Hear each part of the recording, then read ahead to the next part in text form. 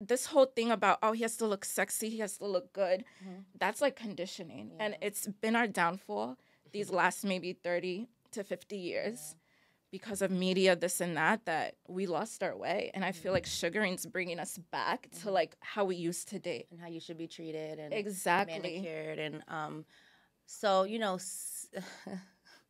here we go, getting in Jada's business. But coming from someone who has been, you know, in the sugar bowl, I can say that it also can be a little dangerous in a way, because once you've been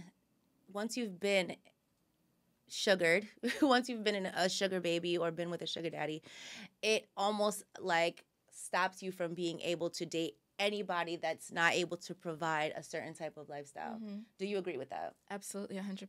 There's absolutely no way that you can date someone after that can't provide a certain lifestyle. Like once you get to a point where you don't pay bills and then you date someone and they're just like, I can't pay all the rent, maybe you could pay 30% of it. You're just like, the fuck is you talking about? So I don't believe in 50-50 when it comes to relationship.